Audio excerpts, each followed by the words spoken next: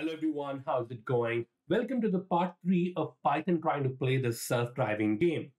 We have functions defined in the previous part where we have the click function, the accelerate function, turn left and turn right. So from our Python program, we can now control the vehicle. At the same time, we also have some lane detection going on.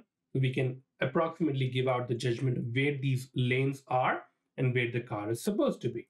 So if I just have a quick run, and we can see the lanes are detected and they're pretty much at the right place of where they should be. Now, the next step for us is to use this information of where the lanes are, and based on how the car is moving, it should maneuver itself automatically through the code. So we'll write a simple program or an AI application which can measure these lanes and at the same time just control itself so it can be on the lanes. Now let's come down and let's make it a little bit big so we can understand the code. And there are many ways of doing this. One of the ways is we have the lanes and we have the slope of the lane. The slope of the lane varies with respect to where the car is present. So let me run this back again.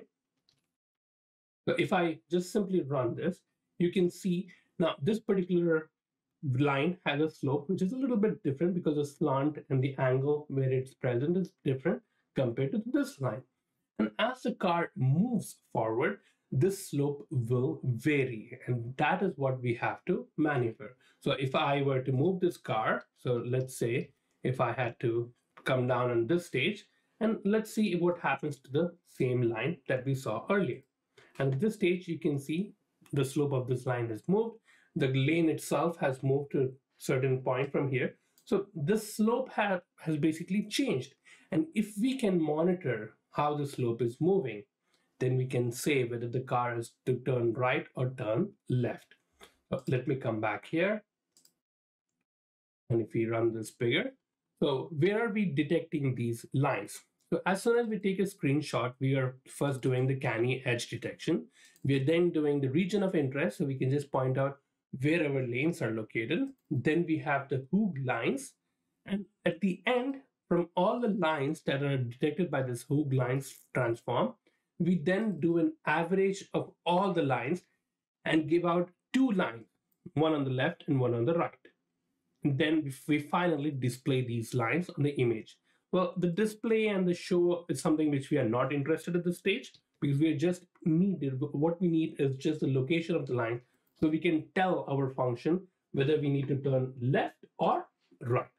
Now, where are we doing that? We're doing this in the average slope intercept. So let's go back to that function and we have the average slope intercept. And here we are initially just taking all the lines that were detected by the Hough transform and we're collecting them in the left fit and the right fit.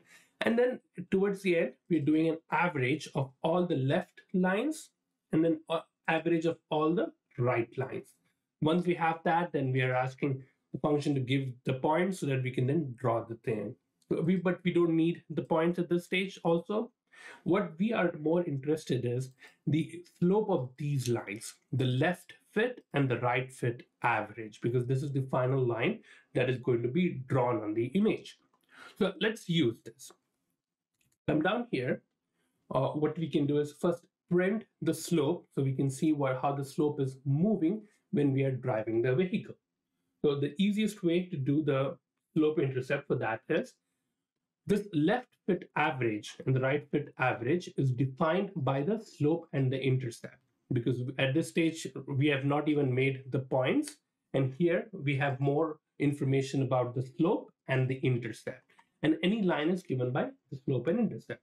So the slope of the left line, we can call it as m left, and the left intercept is equal to left fit average. So this is how it's defined. Similarly, we have the right slope and we have the R intercept. We'll call it as R for the right intercept and right fit average. So now we have two lines and we just identified the M left and the R right. We'll use this information to now print it out we can see how the slope is moving when the car moves. So print m left, print m right. We're not interested in the intercept, but intercept is part of the property of this left fit average. So hence we are doing that, but we don't need the intercept information as well. Let's come back here. Let's reset this program. It'll play a quick ad because this is one of those free games. We'll let it play for a few seconds. In the meantime, we should be able to see the print function give out all the lanes, all the slopes here in the bottom for us. I think we are ready to run this. And it's just printing it once. Now, this is another thing. At this point, we have done it just for one image. We first, I think, need to convert this into a more while loop where it can continuously read and give out information. So what we can do is have a variable like I is equal to 0, while I is less than maybe say 10 frames. So we'll count 10 frames and come back here. So click 4, 5, 6, then come this, and we can do a quick tab. So we can bring all of this under the while function. We don't need to display, so these things are of no use. These things are of no use as well. We can remove this from here. Do we need the click function? It's not going to give any harm, so we can leave the click function. So right now we are able to do a while loop where it can continuously read through and pour out the values for us. Come back here and let's run this. So we can see that the slopes are now printing it for us. They are a little bit big. It's because of the floating point. So it's taking all the variables and it might be too much for us to go through. So let's go back. Oops, it's a continuous loop because we did not have the I function going on. Wow, because we have the click function, it's not even going back. It's not even letting me go back to the Python PyCharm program. Okay, we are back now after crashing the program. So before we forget, we need to put this I plus or equal to 1. That way we can increment it. Earlier we saw it went into an infinite loop and it was continuously running the program without any endpoint for us. So now at least after 10 digits, it will stop. The other issue we saw was it was throwing out so many variables, so many numbers in this, and it was too much of information for us to process. So we'll come back here and do a quick roundup of this. So we'll say m left equal to round m left by maybe 3 decimal points. Similarly, we'll do m right equal to round m right again for 3 decimal points. And let's run this and see how it comes out. So we can see now it's able to give out some variables, and you can see how I'm moving around. I think 10 is a very small number for us. Let's come back here and try maybe 50.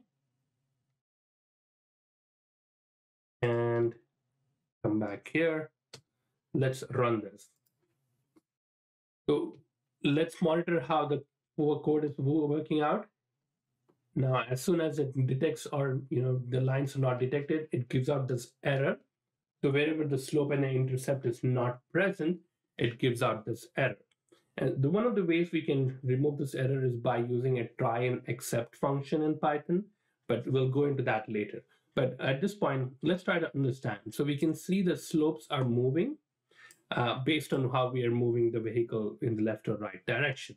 So what we can do is have a simple threshold function right in this stage. So where we have the m left and m right function. So we can say wherever the m left function is going beyond a certain point, it should automatically go through. Now it should automatically turn left or turn right. So let's come back here and we can say if m left is less than or equal to, the m left is a minus variable, so we can say m left some threshold value. We'll define this threshold value at a later stage, and we'll say turn right if it's less than this threshold value. And similarly, turn right for maybe 0.2 seconds. And the next stage is if the m right function is greater than a certain value, because it's a positive variable.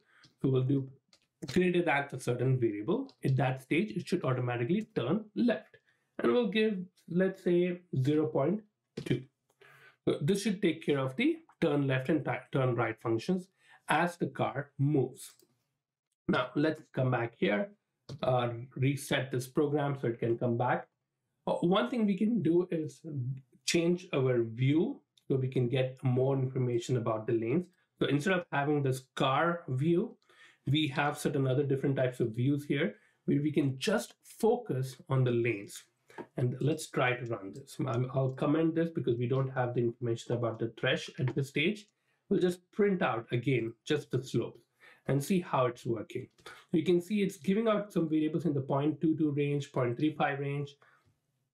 And whenever it's changing the lanes, it's variable going through that range. We can see that whenever it departs from this 225 and 305 range, so somewhere in that 225 and 305, I think 225 for the left range and 347, 341, 305 for the right range. So if I give this threshold, it should hopefully go through.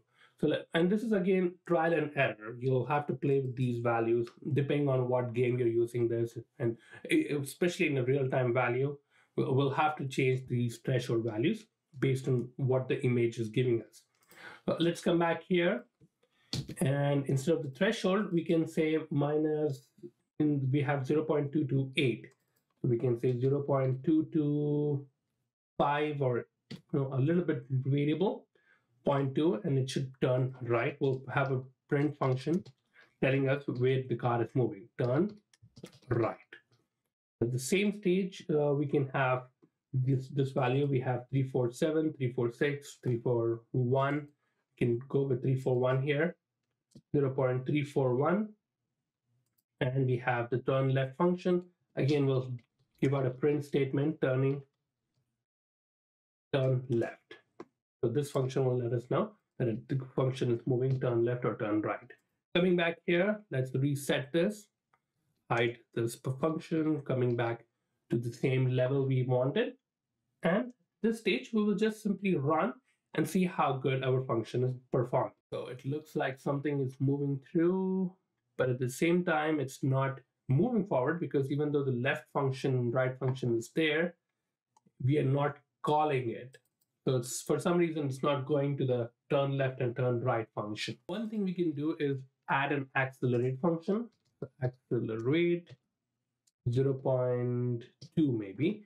And I think I want to remove this click function out of the while loop so we can have access to our mouse, even though, because as soon as we put click, it takes to this particular region of the image, and then our mouse get locked into that region. So we'll do the click function. Instead of putting it there, we'll say 456 by 316, and we'll remove the click function from here. So we have a continuous acceleration. So the car is going to be continuously accelerated, and based on whether it needs to take a turn left or turn right, it will move accordingly. So let's see how much this function works at this stage. It's turning right, turning left, turning left, turning right, oh, turning left. Oh, so it's able to maneuver. Okay. So as soon as the lanes are lost, then it doesn't know whether it needs to take the hard left or the hard right. But so far, it's able to detect the turn left and turn right. We can run this once again and see how this works.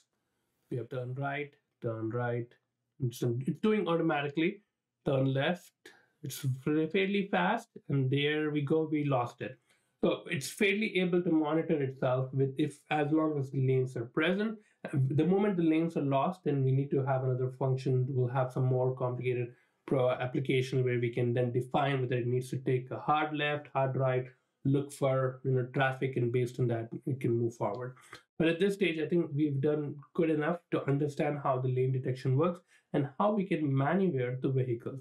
So instead of using a video where the car is already moving and the lanes are already detected, the turn and left and turn right functions are already predicted, we have in this game obtained the turn prediction aspect where we can now control a vehicle based on the lanes that we obtained.